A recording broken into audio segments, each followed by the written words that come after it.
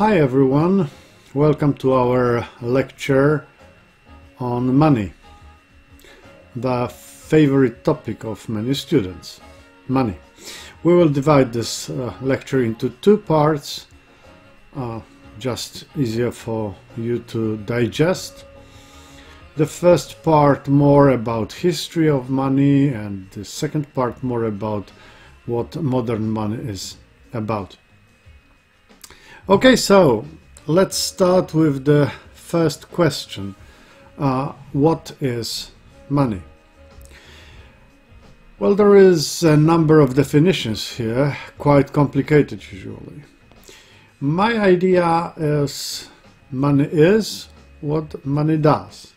So let's think for a while, what is that money does in our life?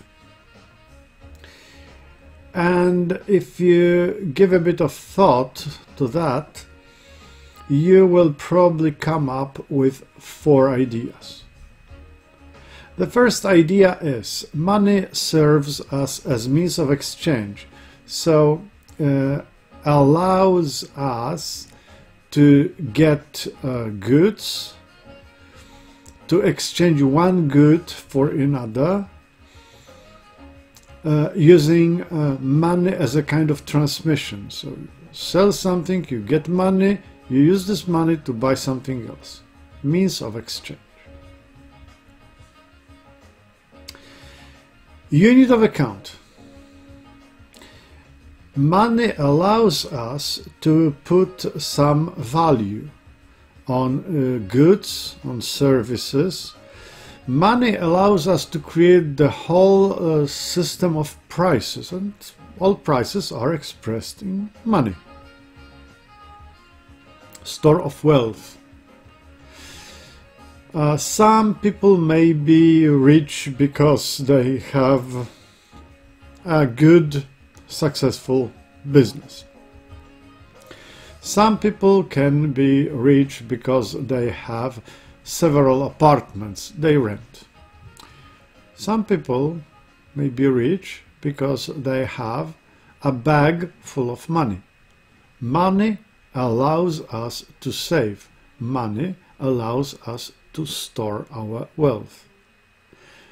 Money is a certain element of being rich. You can be rich because you have money. You can be rich because you have other assets as well.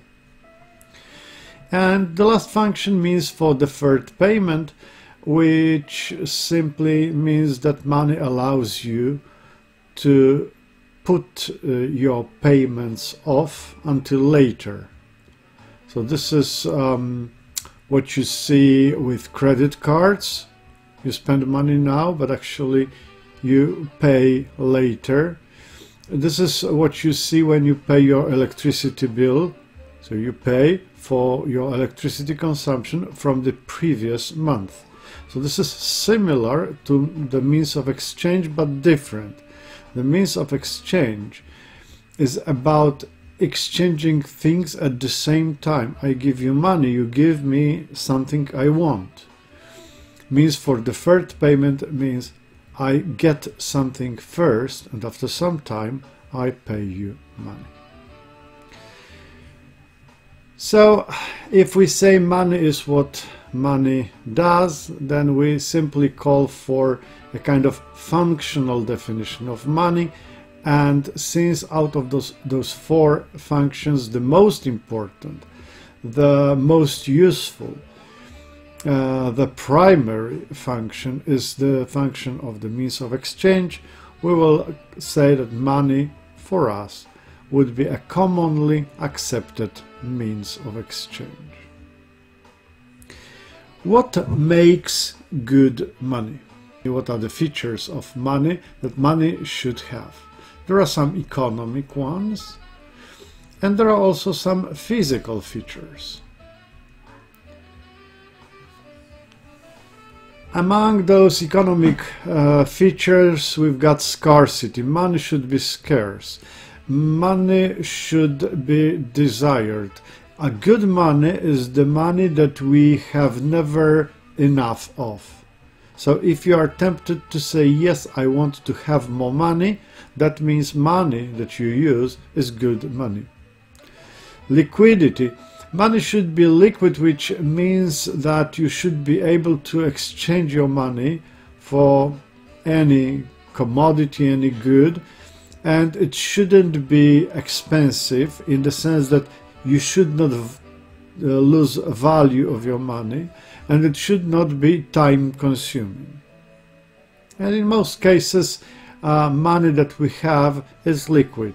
If you want to buy something that costs, let's say, 5 zloty, then, well, you simply use 5 zloty coin and you get the commodity. So that's not expensive, you don't lose anything, you simply give 5 zloty coin for something that costs 5, so you don't lose anything here, and it's not time consuming, right? Because most people who sell would sell for this 5 zloty coin, right? So money is kind of accepted, which leads us to the next feature, economic feature, acceptability.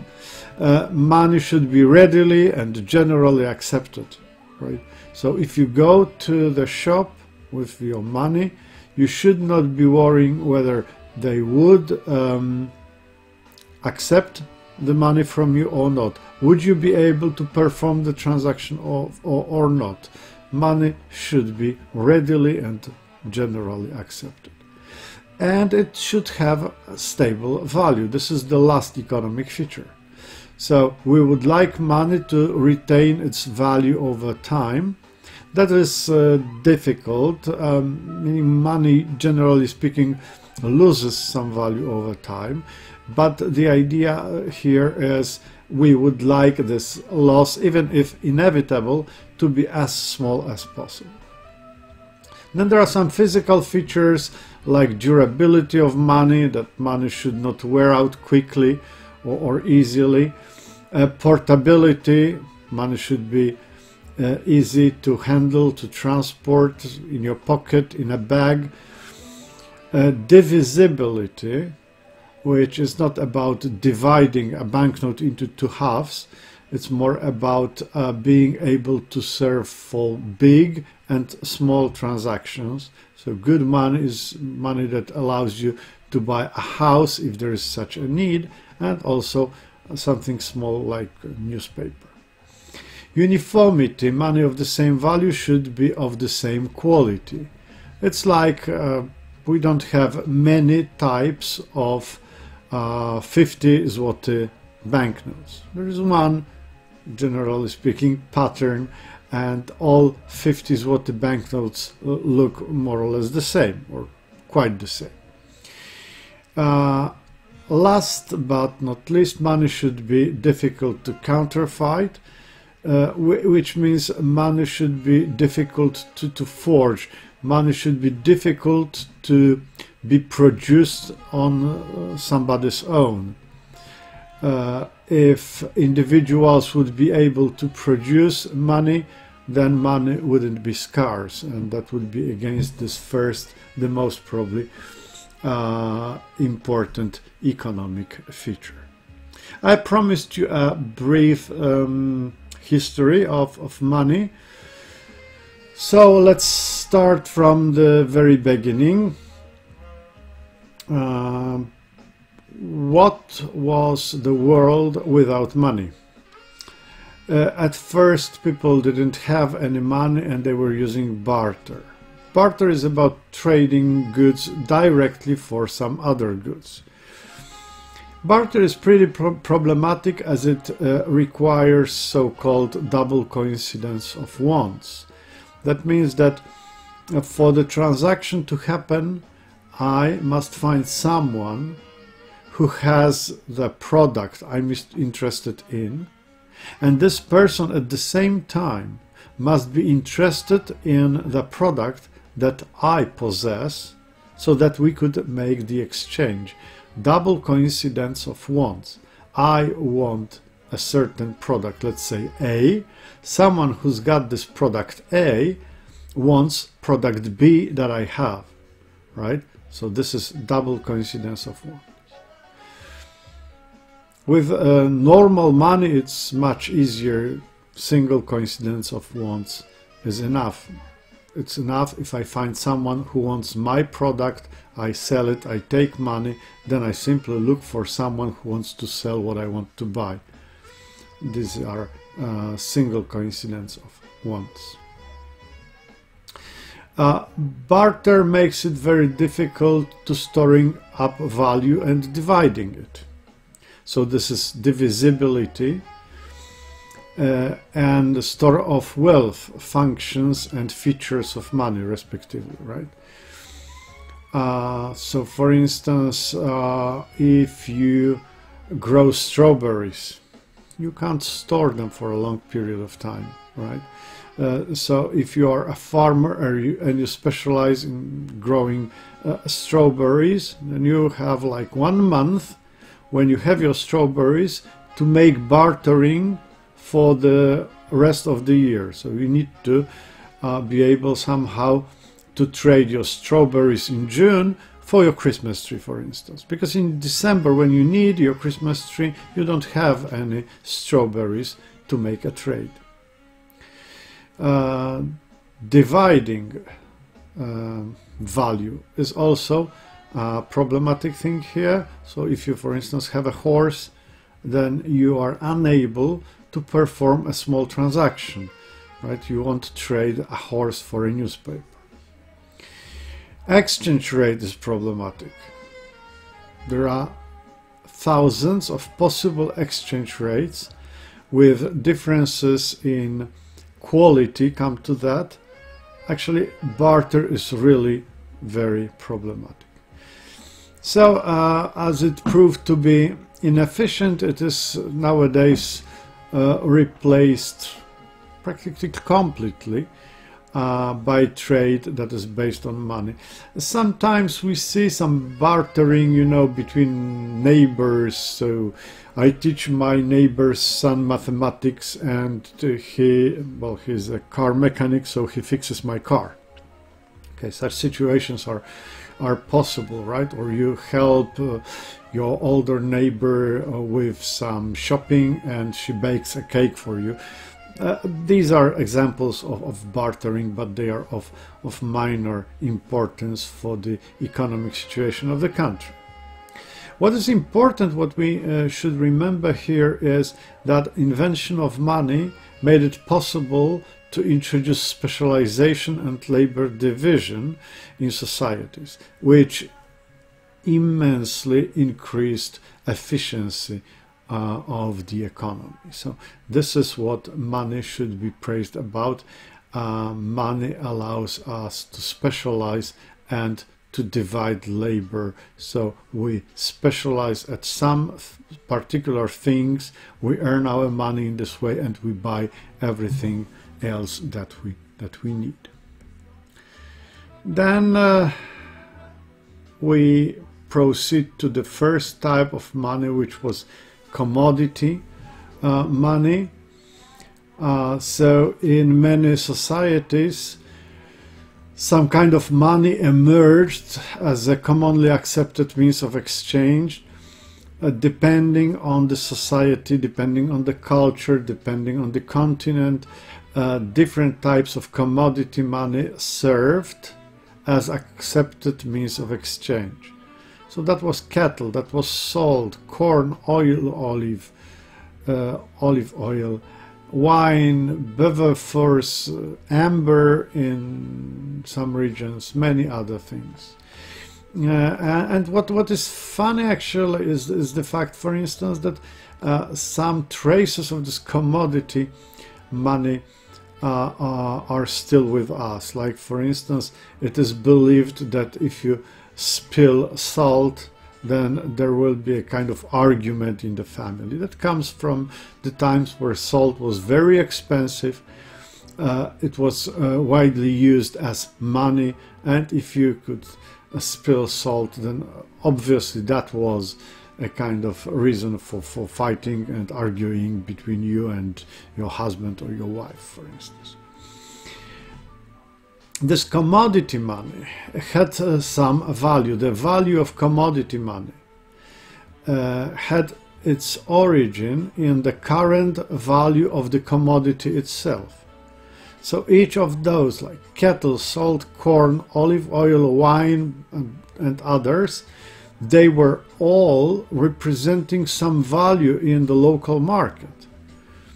So that was the source of the value for the money, for this commodity as money.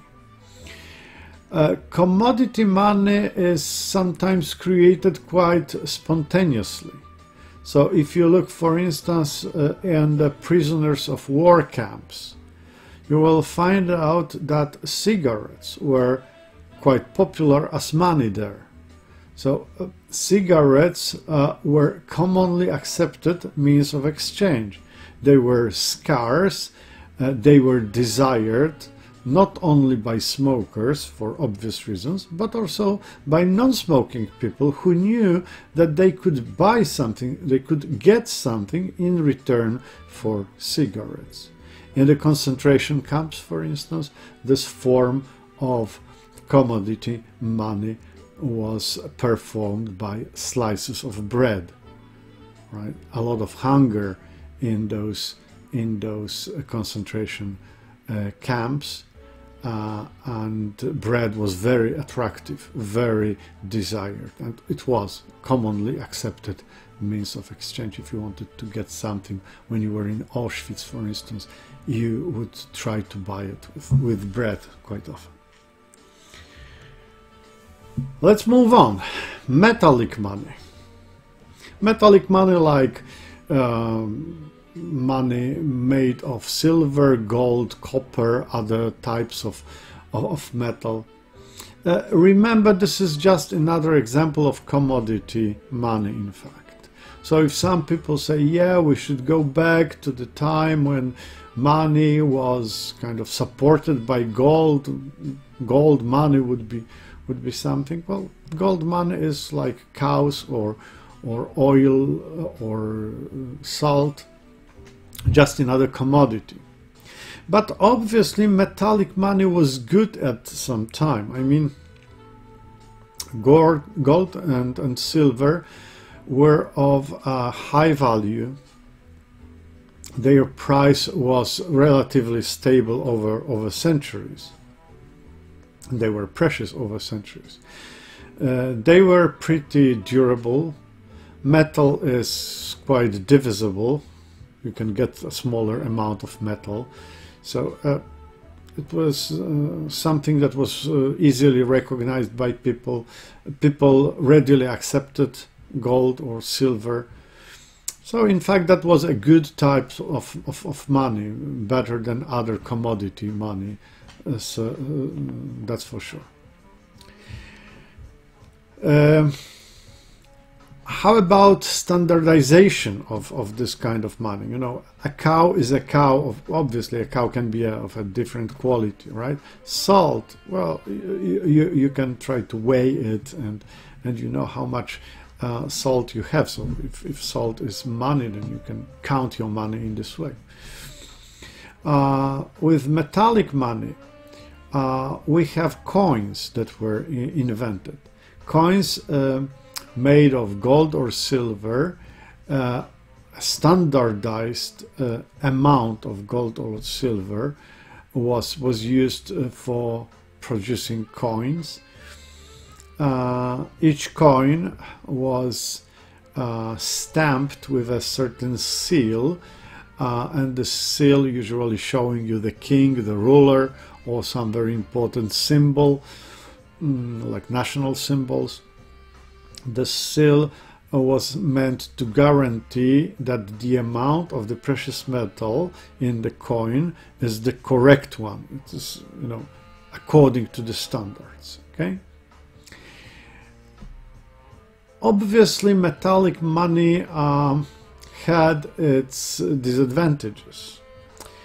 This standardized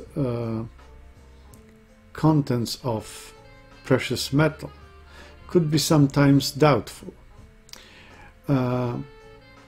If you look at the findings of archaeologists, for instance, it is pretty well known that different money from different periods of the Roman Empire show the smaller and smaller, ever decreasing amount of silver.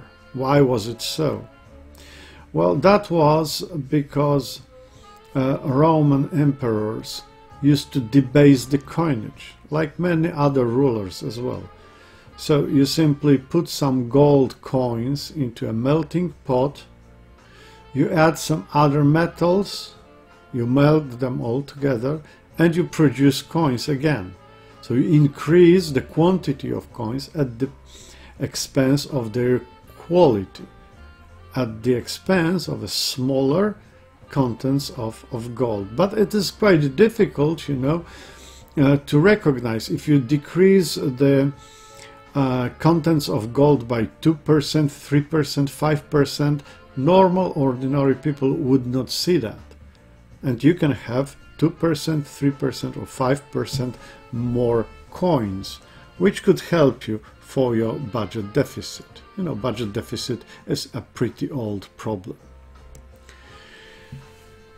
Metallic money wasn't very portable. That's why we could see that paper money came into use and gradually replaced metallic money. That may be kind of strange to you. How was it possible that people gave up gold or silver, precious metals, and they decided to use paper money? The answer to how was it possible will be given in the lecture dedicated to banking system and banks, generally speaking. You know, the first banknotes were just representatives of commodity money. So those papers represented a given amount of gold. And if the institution that issued this kind of paper was pretty reliable, such papers could be treated as good as gold. But you know, if the institution was reliable, that raises some concerns about the reputation of the institution that issues this kind of banknote. Well, this kind of paper money that was backed by gold was very popular till the 20th century, till the beginning of the 20th century, and the money that was used up to this time was convertible into gold, meaning there was a certain official amount of gold that was the representation of the paper money that was used. If you had a banknote, you could go with this banknote to the central bank, produce this banknote and ask for the corresponding amount of gold, and you would have it. So most countries were on the so-called gold standard, and that was very useful, especially when it comes to the exchange rate mechanism. I mean, exchange rates were very easy to be created because whenever you wanted to exchange one type of money, one currency for another currency, you just had to look at what amount of gold is represented by the first currency and the second currency and make it equal. So for instance, if British pound represent twice as much gold as American dollar, then it simply takes $2 for the exchange rate into one British pound. So that would be this. And this nice exchange rate mechanism was in operation till the First World War. The First World War slightly changed the situation. Well, not slightly, actually. You know, that was the first war that used so much of equipment. You know, the First World War is the war where tanks are used for the first time. airplanes are used. This is the time of huge battleships, and obviously all this military equipment produced by one side of the war is destroyed by the other side, right? So fighting means destroying all this production. Producing this military equipment was very, very expensive. After the First World War, most countries that took part in this war realized that they produced actually much more money. They printed much more money than they had gold, so they could not come back to convertibility to gold, and from that moment their currencies were not backed by gold anymore. That was for most of major economies in the world, except for the US dollars, because the USA decided to keep their convertibility to gold after the First World War. After the Second World War, even the USA were kind of forced to give up gold convertibility. In the 1970s that happened, and modern money is not convertible into gold anymore. So the question now is, if modern money is not convertible into gold, why does it have its value? So what is the source of the value of modern money? Modern money is called token money or fiat money. Fiat money, like based on trust. Token money, you know what a token is. It's a symbolic money. So you could say it's made of material which value is absolutely very small comparing to the value of the money itself. The value of the material for a $100 bill is very small, but $100 bill represents a high value. So the question is, why do people accept token money? And the answer, as silly as it may sound, is token money is accepted because it is accepted. What does that mean? If you imagine that you are offered a job, you have to wash a car and you will be paid 100. If you want to take this kind of job, it comes from the fact that you are pretty sure that if you get your 100 bill, you will be able to spend it. So you accept the job and you accept the payment because you know that if you go to the shop, this money will be accepted in the shop. So it is accepted because it is accepted. Additionally, modern money is also accepted because it is declared by the government as legal tender. And a legal tender is the payment that cannot be refused and the settlement of debt. Or speaking more plainly, if you want to operate a business in a given country, let it be Poland, you need to pay taxes. Taxes can be paid by legal tender.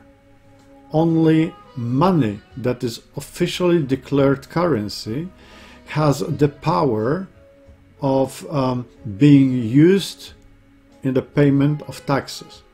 For instance, you cannot pay taxes in Poland using American dollars or euros. You pay taxes using Polish zloty, and that creates demand for Polish zloty. So whatever business you run, you need Polish currency to pay your taxes. So you are going to accept this kind of currency. If you accept it, if many business owners accept it, then everyone accepts it, because token money is accepted because it is accepted. Okay, so that would be all about the short story of money. In the second part of our lecture, we will reveal some more features of modern money. Thank you very much for your attention.